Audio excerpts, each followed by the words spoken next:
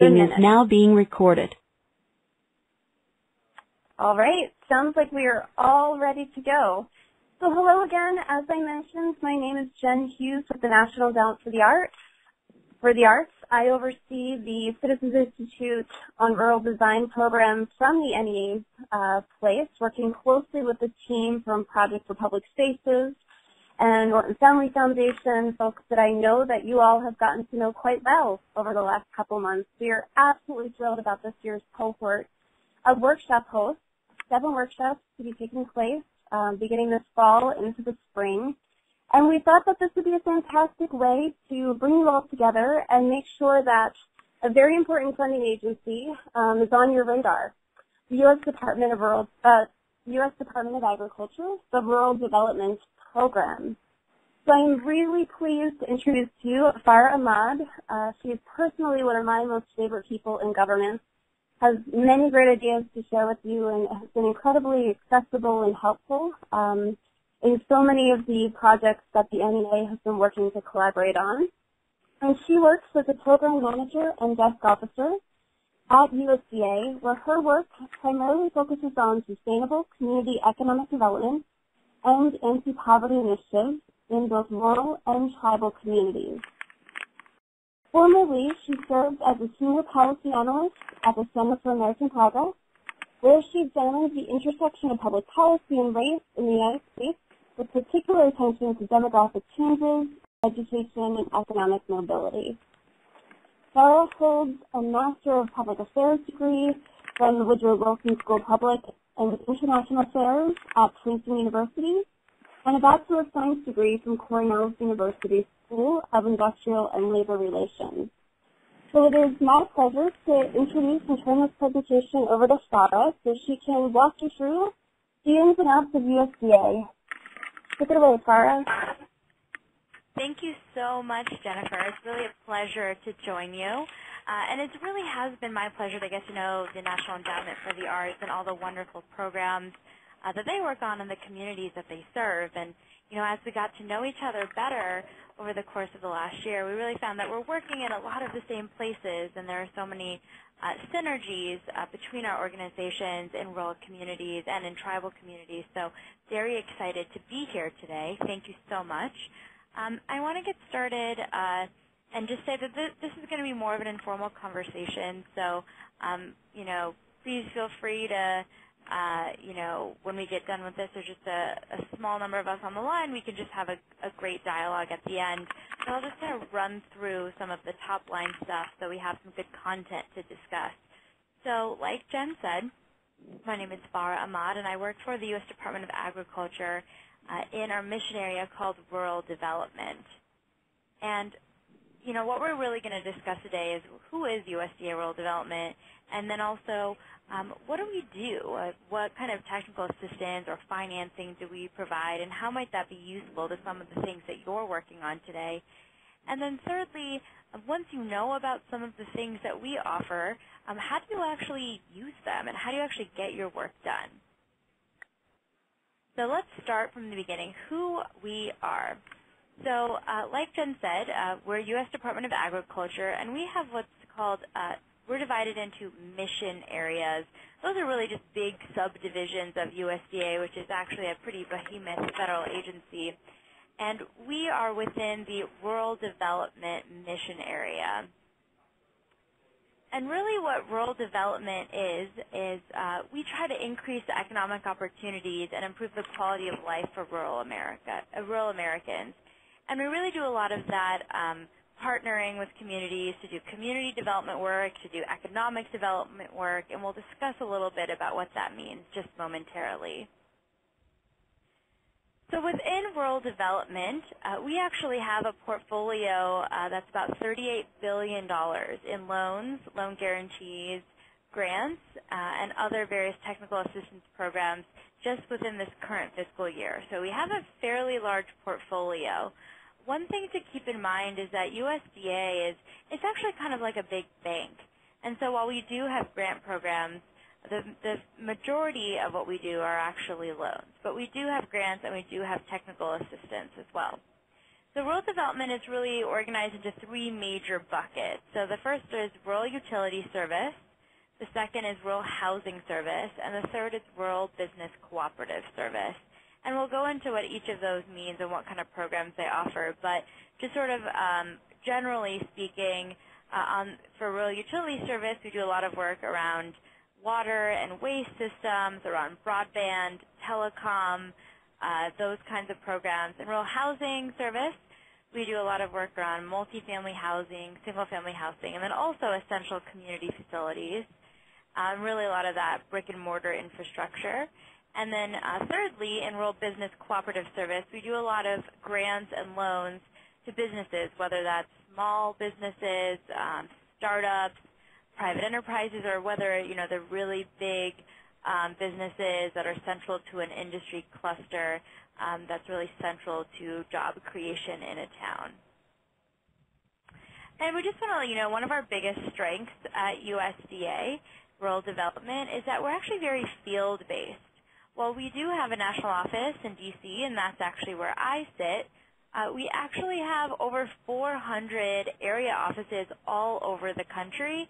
And within those 400 offices across 47 states, we have 5,000 employees. And this is really different than a lot of other federal agencies, which can be more regionalized or more centralized. But because rural communities are very dispersed and they're really sometimes in far-reaching places, it's really important that USDA has a very strong field presence within the communities that we work in. And I wanted to show this to you. This is just a little snapshot of our website. And so there's a link there at the bottom. It's www.rd.usda.gov.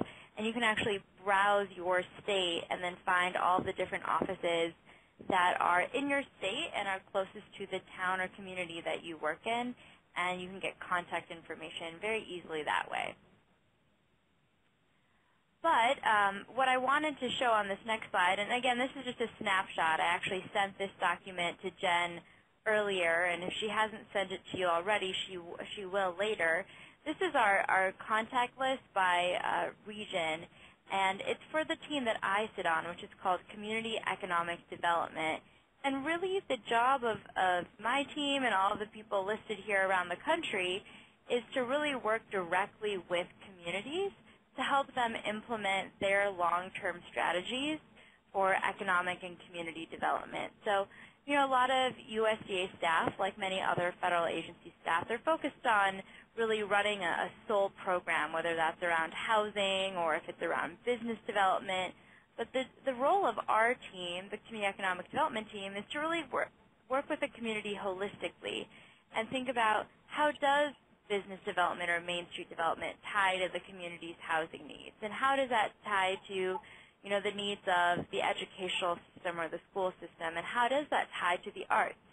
So these experts we have, these community economic development experts who are really all over the country and across 47 states, are really a great place to start to think through how many of the USDA programs can actually be used together.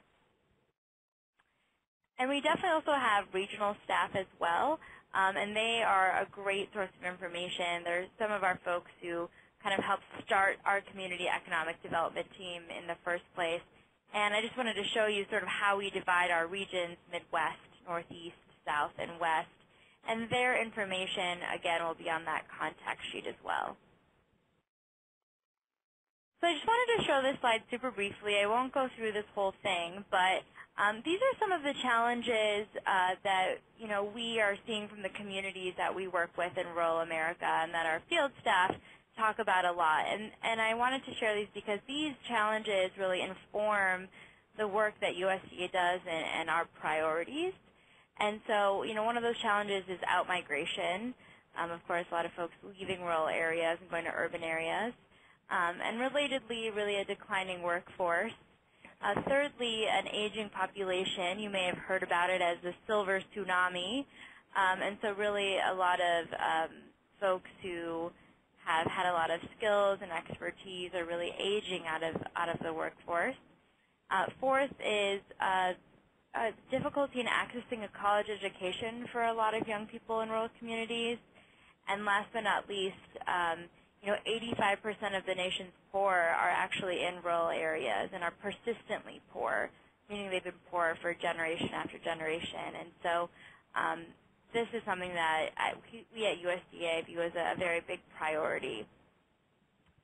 And so these are kind of three of our sort of departmental strategic priorities I wanted to share with you. And so we are really focused on regional and place-based initiatives and strategies. So when we look for communities to work with and who we want to invest, resources in, we're really looking to work with communities who are thinking, broadly and regionally, and how their community can work with the community next door, and think through how they can capitalize on their region's strengths, and really focus on how to mitigate their region's weaknesses as well. So a lot of that strategic thinking, but behind regional approaches, that's a very big priority for USDA. And again, number two, we have a big commitment to poverty reduction, as I mentioned before, and also local food and the bioeconomy. Those are priorities set forward to us by our Secretary of Agriculture. And then thirdly, kind of related to everything that we're going to talk about today, is really bringing capital to rural America to make sure that infrastructure and that investment is there to help sustain rural communities and their workforces. Okay, so what is really available from USDA as far as technical assistance and financing? So I'm going to just show you sort of a brief list. Like I said, we have $38 billion of direct loans, guaranteed loans, grants, and technical assistance in rural development. So I'll just kind of give you a top line. And we are subdivided into those three different buckets. So the first I'll start with here is rural business and cooperative service. So as you can see, we have business programs, we have energy programs, and we have cooperative programs. And again, some are grants and some are loans. And I'll talk about a few that might be of interest to you on the phone. And the first that might be of most interest is the Rural Business Development Grant. And it is a grant, and it's one of our most flexible grants. And it's oftentimes given to businesses to do a lot of different creative things, whether it's thinking about how a business wants to train different folks in their community to be entrepreneurs, whether that business wants to expand some of its functions or some of its programs, or whether they're trying to provide other types of technical assistance to folks in their community or expand broadband programs. It can be really used creatively in a lot of ways that some of our other programs aren't so flexible. And I'll go through some specific case studies with you momentarily.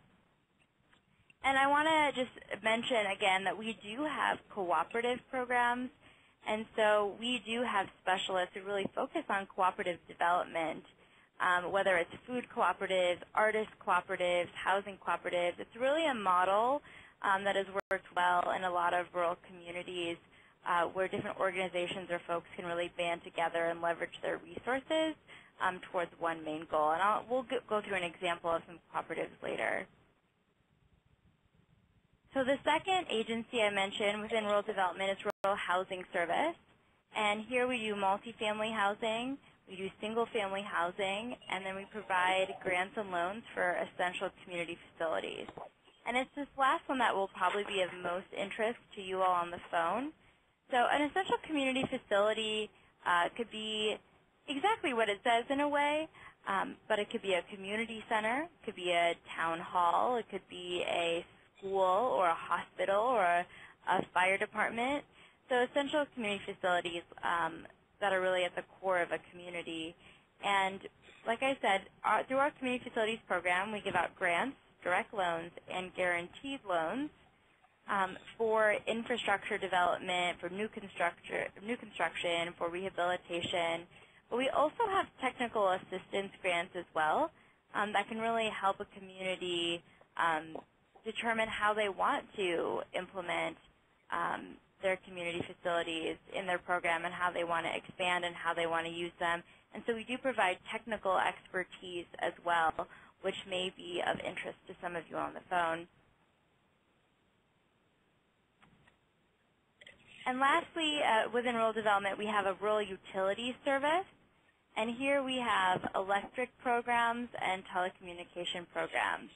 And so, there we tend to do a lot of work around broadband, distance learning, telemedicine, and general telecommunications infrastructure loans and guarantees, primarily because in a lot of rural communities we serve, in certain towns, there definitely have very strong internet access, but in other places, maybe just a few miles down the road, there is absolutely none.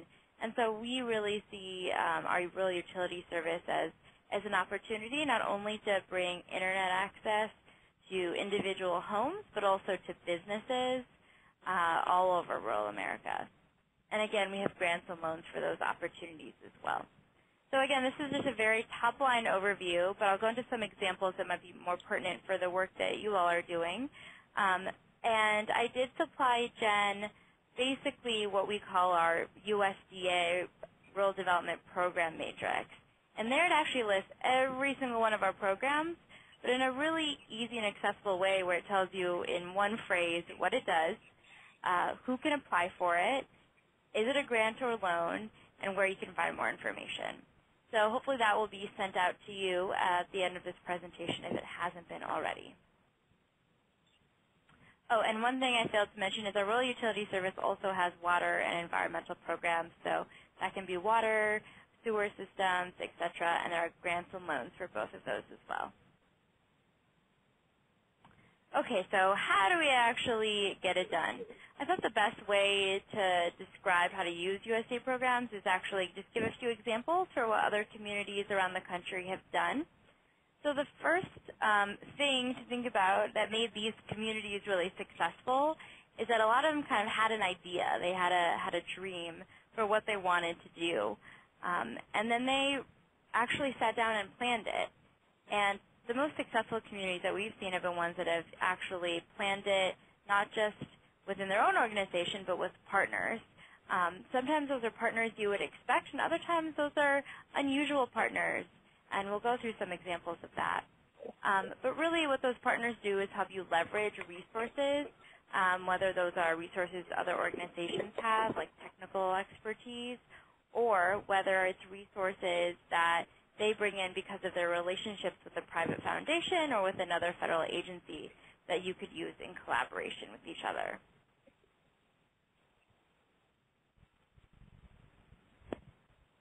And one thing I want to just emphasize is that planning piece.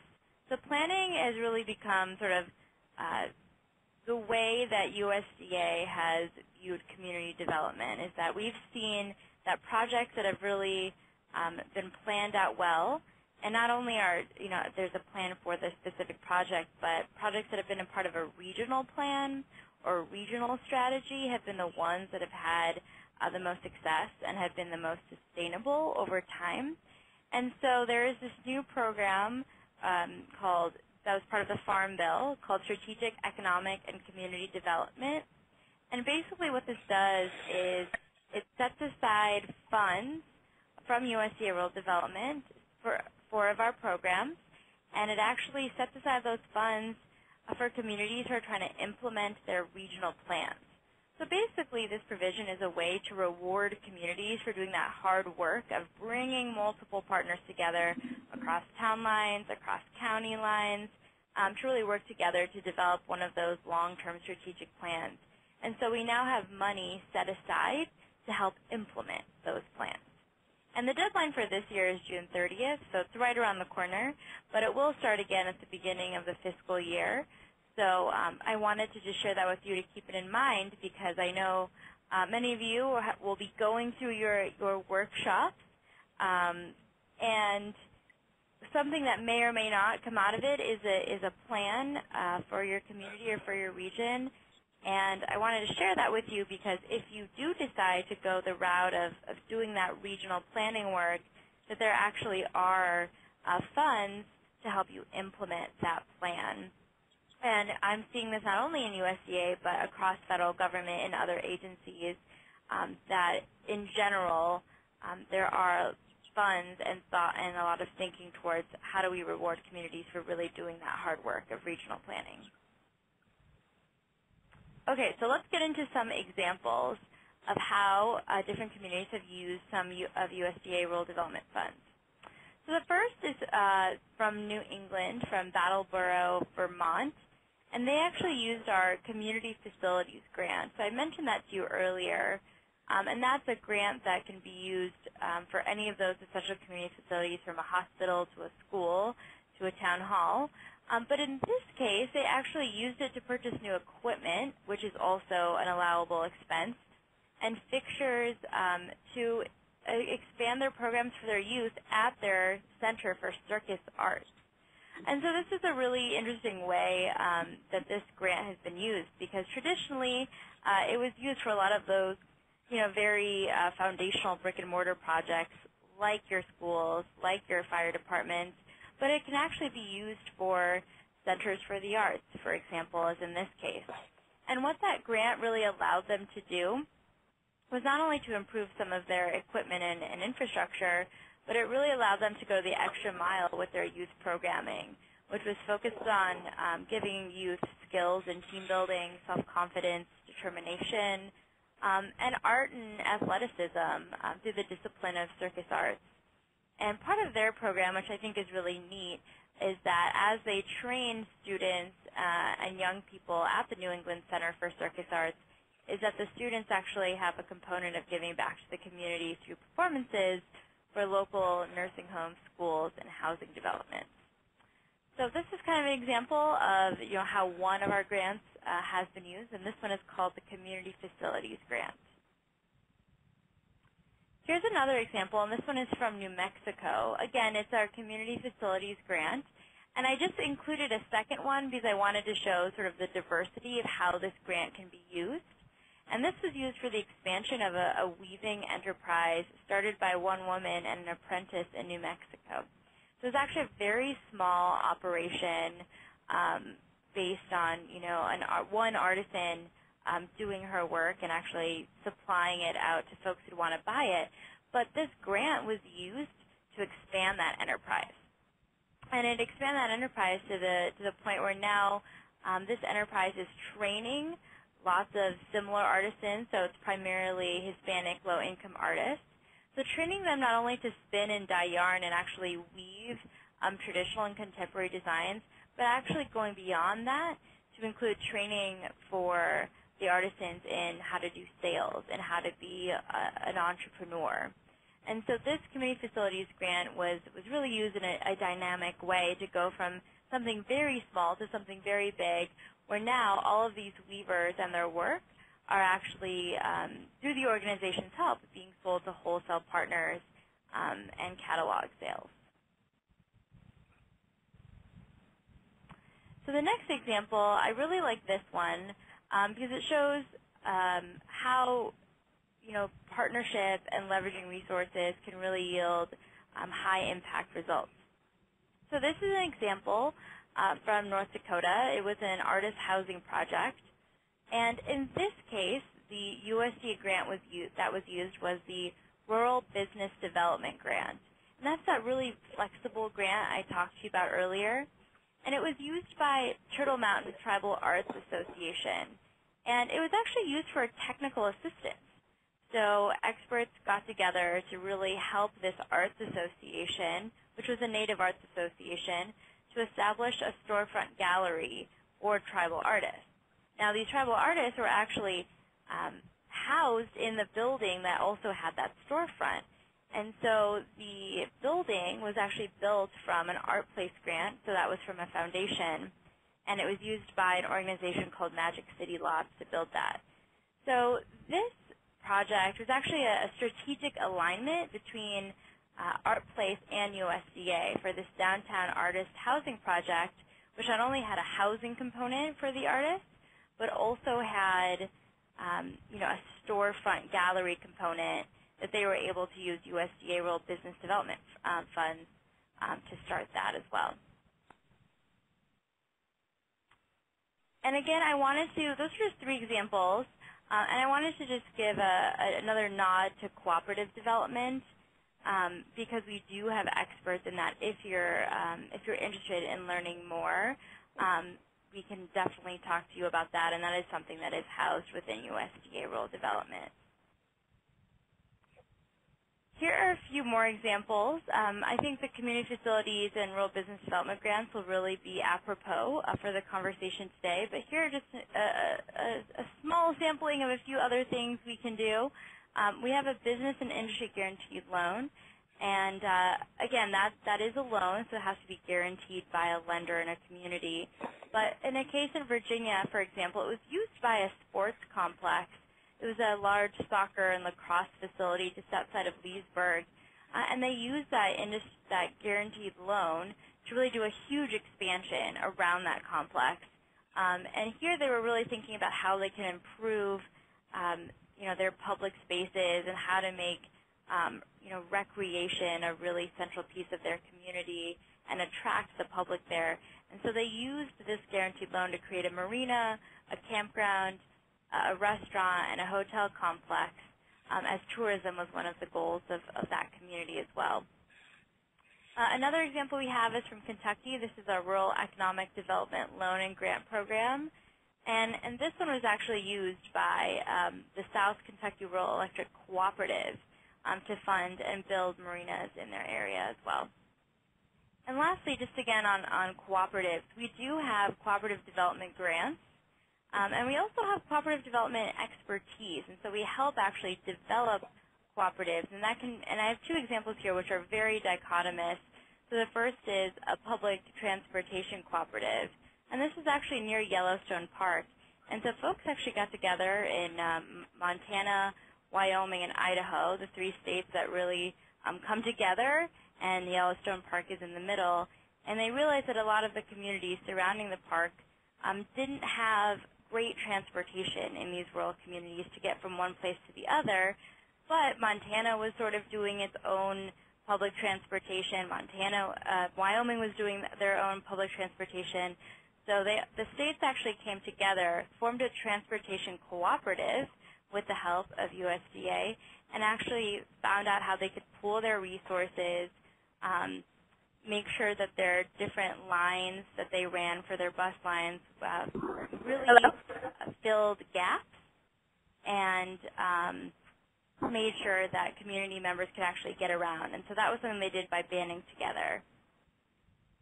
And then just a really different example, we actually helped start a wine tasting cooperative as well, and that was when several different vineyards got together and they wanted to create a public space where folks could do wine tasting, but none of the vineyards separately really had the bandwidth to do that on their own, but by coming together, using some of our technical assistance from our cooperative experts, they really got the resources to put together a wine tasting cooperative public space. So again, those are just some examples, and this is sort of the model that we use is, if you have a really great idea and you're working on a plan, please use us as a partner. Let us help connect you to other partners too so you can leverage your resources. Here's just some potential partners I put on a slide that we tend to work with. So oftentimes we work with councils of government, state agencies, regional authorities, and economic development districts, and also coalitions of towns and counties. And there's a National Association of Development Organizations, NATO, and a National Association of Counties, that's NACO, and their websites are there, and that's a really good way to find out which of those coalitions or districts are within your region if you don't know already. We actually do also work with a lot of special initiative coalitions. So those are really coalitions of folks that are kind of coming together around a specific issue, whether that's regional planning or whether that's reducing poverty. And so those are places where partners are already working together. For instance, Promise Zones. That's a designation where folks are coming together to reduce poverty and reduce crime in their area. And so that's a good place to really plug in as well. And I put the website up there because you can find more information on our website about if you have one of those special initiative coalitions already doing work that you could plug into. And then also we work with a lot of Main Street folks, so the Main Street Network, has a lot of rural Main Street developers who I'm sure would be interested in working with you. And one of our strongest partners is actually university extension programs. So if you have a university that is near your community or even perhaps, a couple of counties away, they actually have dedicated experts who are focused on regional planning, who are focused on community development and other things like that, who will actually work with you and provide their technical expertise in helping you create a strategic plan for implementing the projects that you are dreaming of. And then lastly but not least, local foundations or community and family foundations are also a great place to start reaching out. And sort of the next steps after this conversation, again, I know this has been very sort of bird's eye view in a lot of ways, but I would encourage you to start doing some research on the financial and technical assistance we offer. Again, that program matrix that'll be sent to you is a great first place to start. Secondly, I would encourage you to reach out to potential partners, some on that slide I just sent to you, and really whenever possible, try to participate in that strategic community or regional planning effort. And I know that might come up in some of the workshops that you all are doing. And like I said, in our experience at USDA, we've really seen how that has gone a long way for the sustainability of community programs. So I would really encourage that. And then lastly, please connect with us. Like I said, our strength is in being a field-based organization. So a lot of the staff at USDA, they are community members in your community, and they really have so much expertise in the different types of programs. And so please use that contact list, reach out to those folks in your states, and really engage with them as early as possible to really maximize your opportunities in working with us and really just build a great relationship with them, because even if something isn't a right fit this year, it could be in the next year. And with that, I will sort of take any questions. Well, Farah, that was really fantastic. Just wanted to thank you so much for going through that really helpful overview of all that USDA has to offer. And so I certainly would love to welcome all of you. We had to mute the participants on the call, so to unmute, press *6. And certainly we'll welcome those questions. But before we go to the audience questions, I just had a few little plugs and also a few points of clarification that I think would be really, really helpful. One being, we do have on the line not only the Citizens Institute and Rural Design workshop hosts that are coming this year, but also those who have participated in the past, one of which is actually a cooperative extension service up in New Hampshire. So that's fantastic that you called them out as great partners in this work. And a wonderful example of a really great marriage of sorts between USDA and NEA funding that I just would like to call out in Oregon County, Missouri. The Oregon County Food and Artisan Cooperative that exists down there. Rachel Reynolds-Lester has been leading a great project that really began with the Citizens Institute and Rural Design workshop. Had a lot of participation with the local and state USDA folks that helped crystallize that workshop along with the community to provide some expertise around architecture and the development of the food cooperative, but also to be thinking about the sustainability of that business. And that was followed on by a National Endowment for the Arts Our Town Grant Award for the design and actual planning. And what's so nice is that hopefully there will be great potential to then utilize some of the funding, both the loan and grant funding for community facilities programs. So this is a great example that I think will really resonate with a lot of folks on the phone as you are listening. So let me just open it up to questions. As I mentioned, please unmute yourself, *6, and welcome you to Ask Farah. This is your chance to ask for anything you'd like.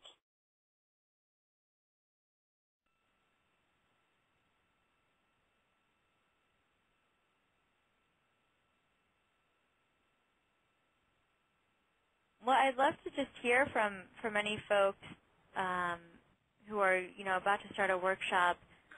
What types of projects are you thinking of, or have you started talking to folks already about what type of strategies you're thinking of going over at your workshop?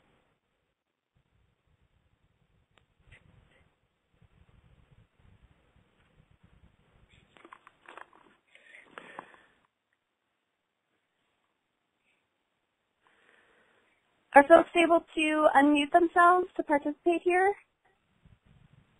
This is Joe Kiley. This is Joe Kiley in Lyman, Colorado. It's really a question, not an answer to yours, because I don't know that we're far enough along to be able to answer that. But in initial contacts, the community economic development team is a new thing that I haven't heard of before.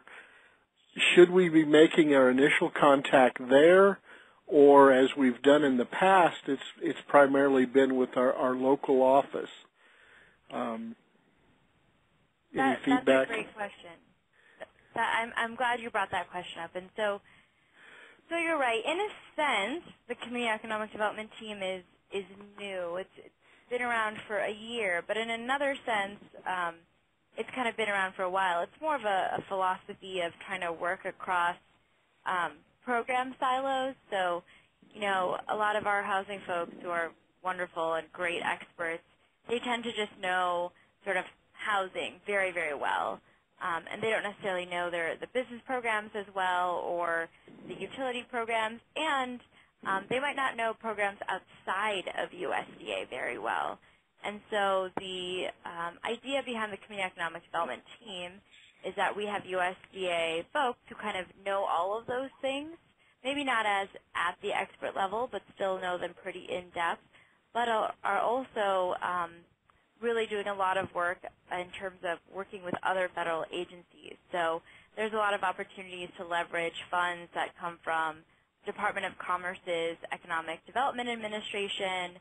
We've had partnerships with HUD on some of their housing programs, with NEA, as Jen has told you.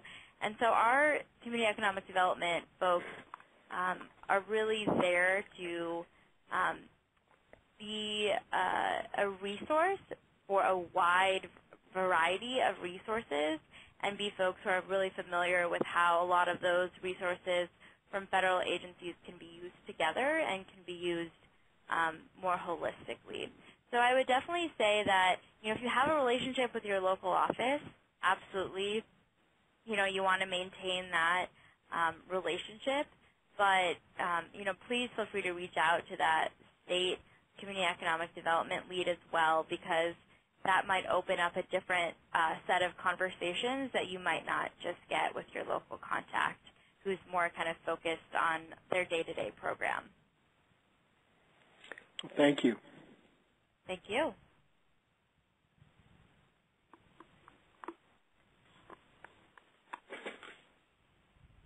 Farah, could you talk a little bit about the regional plans? What sort of qualifies as a plan, particularly in terms of these workshops sort of kickstarting some of those broader planning processes in the communities? What might folks be thinking about in terms of that? Could you elaborate on that? Yeah, absolutely.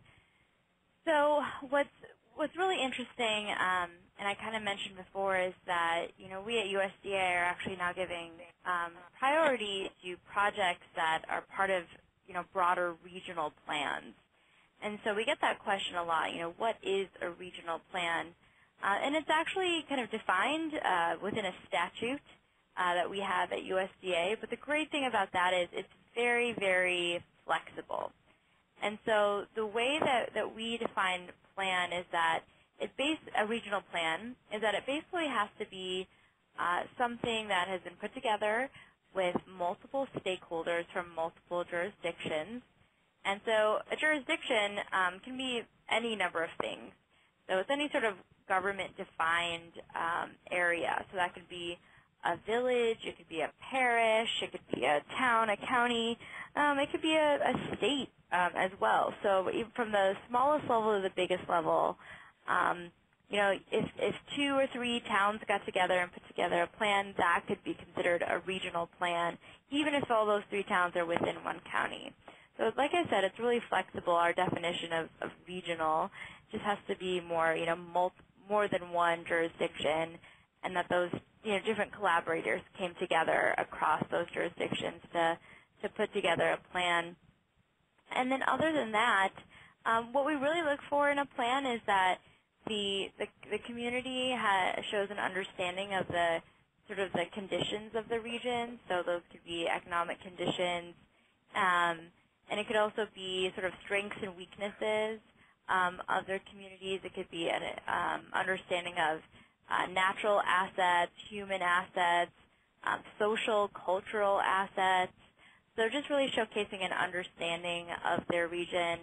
And then the second piece would be, given that they know that information and it's all well laid out, that there are sort of long-term strategies that really make sense given those conditions. So if there's lots of cultural assets in a community, some of their long-term strategies might be around maximizing cultural assets or connecting different sort of cultural and arts programming from one town to the next town to the next town.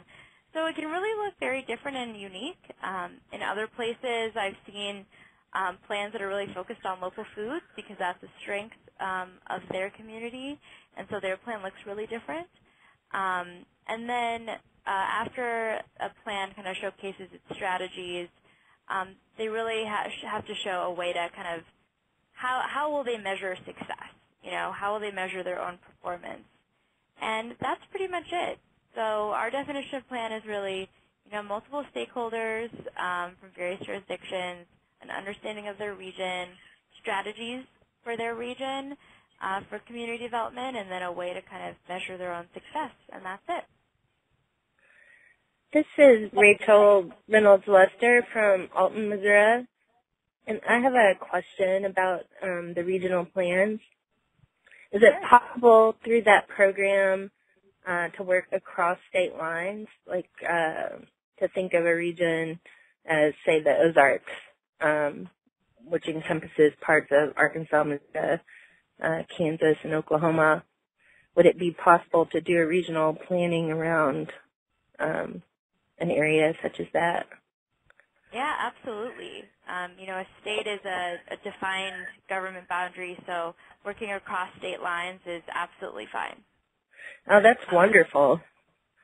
That opportunity almost never exists. That's great. That's great to know.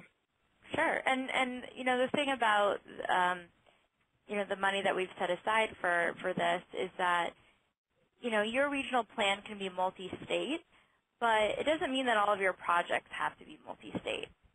You can have one, a project that is, it benefits that whole region that is Kansas, Oklahoma, Missouri, but maybe, it's a community center that's only in Oklahoma. That's okay because it kind of benefits that whole region.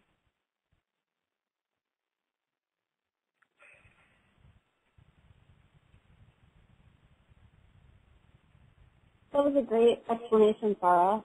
One other follow-up question that I had is we have a couple projects that are workshops that are really focused on public space, parks, trails, wayfinding for recreational trails, but also perhaps even through some of the main streets in some of these locations. Are there other programs or things or resources that USDA might have connected to either recreational trails or public space?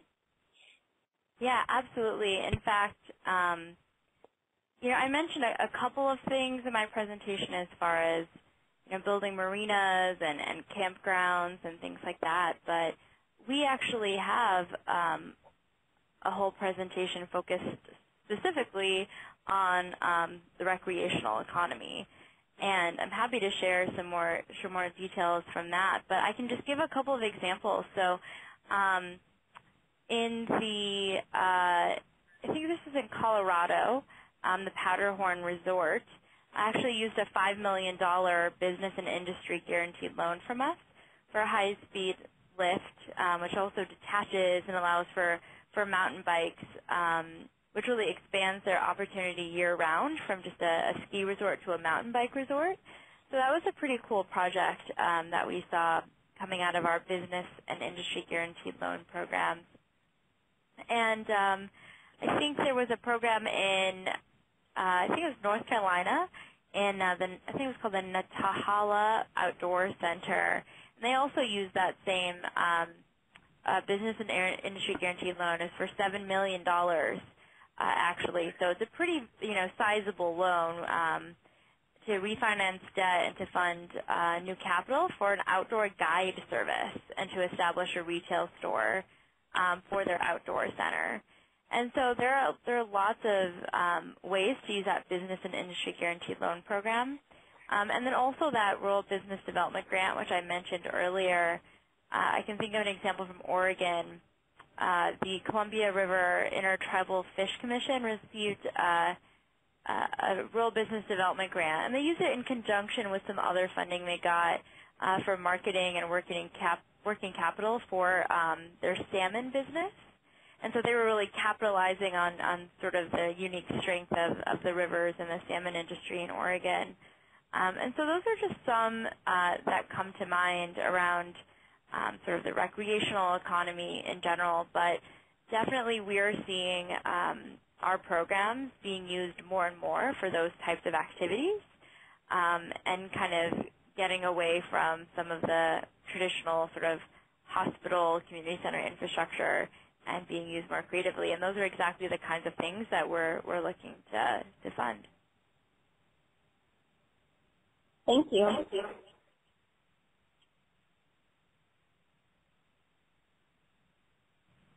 Sure, no problem. Any other questions?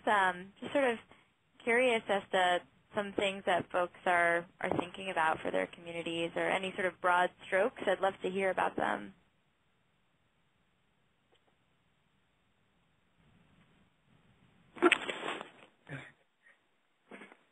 This is Rachel Luster again. So we are planning on, we're getting ready to host a USDA Technical Assistance Workshop in partnership with Smart Growth America for our community, which we're really excited about. One of the challenges for us has been the lack of regional infrastructure, which led to my question about regional planning, thinking across state lines.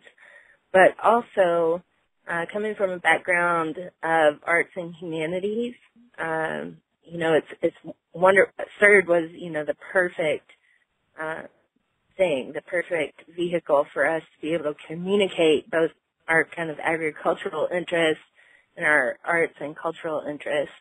It's such a great program. But in thinking about navigating USDA grant applications, the language is so different from what we're used to, how we're used to talking about what we do. I wondered if there are any resources available that would allow for organizations to look at previous successful applications and kind of get a better grasp of kind of the language of those applications. It's really kind of more of an economic development language in places like ours, for instance. We have no community development or economic development officers. So it's hard sometimes to get that guidance. It would be really helpful to have previous successful applications to look at. Is that available anywhere? So I don't think that it's available anywhere kind of publicly on the web per se. But what I can tell you is if you said you're in Missouri. Mhm. So I actually have a wonderful colleague, and I listed her name on the map earlier with the different regions. Her name is Christine Sorensen, and she's actually incredible at helping translate some of the government jargon into how we normally speak every single day. And she's based in South Dakota, but she's our Midwest Regional Community Economic Development Coordinator and has a ton of experience with doing a lot of really creative projects around local foods in particular. That's actually her sort of bread and butter. And I'd be happy to, you will have her information on the contact list, James Christine Sorensen, but she will actually be able to kind of share with you some things that she's seen in some successful applications. And I think that she might be a really good place to start. That's wonderful. Thank you. And then my other question was, in talking to our regional office, and by regional I mean like Houston, Missouri, not that far away. We don't really have a local office that's fully staffed, but they've been. It seems to be not even a negotiation. Like, we understand that it seems to be a really good fit, and they understand that it should be a good fit, but trying to figure out the right program and the right way to approach it has been a challenge. And there seems to be some, I don't know, not misunderstanding, but question about which programs are state-funded programs and which ones are federal-funded programs, and what is available given that status for organizations to apply for. And so, sorry, I think I missed the question. Would you mind? Yeah, there probably wasn't. That was probably more of a description of the situation that has happened over the past couple of years. But I wondered, I guess, is there a breakout somewhere of, if I went to the USDA site, is there a description of what's available on the national level as opposed to what programs are available and what level they're funded on the state level? Oh, I see what you're saying. Yes. I can understand why that would be very confusing. And I feel like I want to say the answer is yes, that there should be a list of that, but I actually don't know. And so I'm glad you asked, because I'm going to put that on my list of things to do and make that some homework for myself. Because, I just know off the top of my head what some of those are. Like, I know rural business development grants, they're done at the state level, as are community facilities. And I would say by and large, most of them are done through our state offices. I would venture to say at least 80% of them are, and only a small portion will come up here to the national office. But I'm happy to dig around and see if we have just sort of a quick fact sheet or somewhere to find that information and get that to you. So if I can just get your email from Jen, we can be in touch. Wonderful. Thank you. Thank you.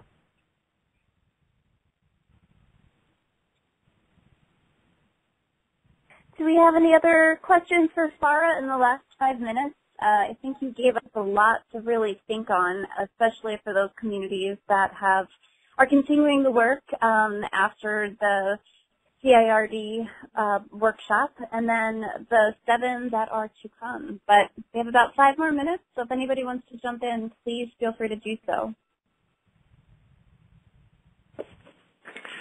This is Joe Kiley again in Lyman, Colorado. Our design workshop is going to be focused on wayfaring and development of a trail system. Are there any programs that for later implementation would be useful? I actually don't know off the top of my head if community facilities works for trail development, but that's a good question. And it's actually one that I have been looking at not only within USDA, but actually at Department of Interior to see what they have. Because I know that some communities we work with are trying to do the same thing, is not only trail development, but also using trails as a means to kind of connect trail towns to one another. And so I want to say that there might be some things available at Interior, but again, would be happy to kind of dig around and connect with you offline on that, because I think I know some people who might have a better answer than I do. Okay, thanks. Sure. This is Betty Hecker in Red Lodge, and I just want to say thank you. This has really provided us with a lot of good information for more than just our immediate project, because we have some other things going on in housing and also working with youth. So these are some areas we have not explored before, so thank you very much. Thank you, and please do feel free to reach out to me and to connect to folks in your state. There's, like I said, a ton of programs, and hopefully that program matrix that you get is just a really easy way to start skimming through them.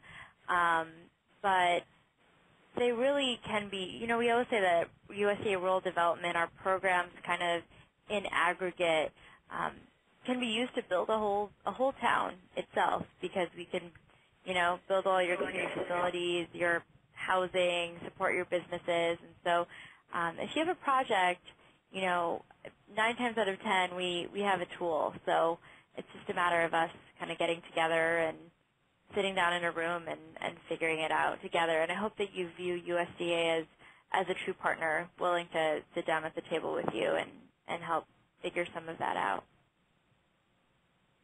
Well, thank you, Farah. Couldn't appreciate this conversation any more. It's been incredible to help sort of provide this blueprint of how to begin to think about partnering with USDA and what are some of those intersections, both at the regional, state, federal, and local level. So we did distribute before this call the matrix of the USDA programs, which I think will help to give a lot of spurring of thought as folks dive deeper into planning their workshops. And then also, I think that homework item of beginning to connect on the local level with the USDA staff, because I think they can be great resources in both the workshop planning stage, but also participation, and then also beyond, in really building those relationships as you all move forward in your really important work that you're doing in communities.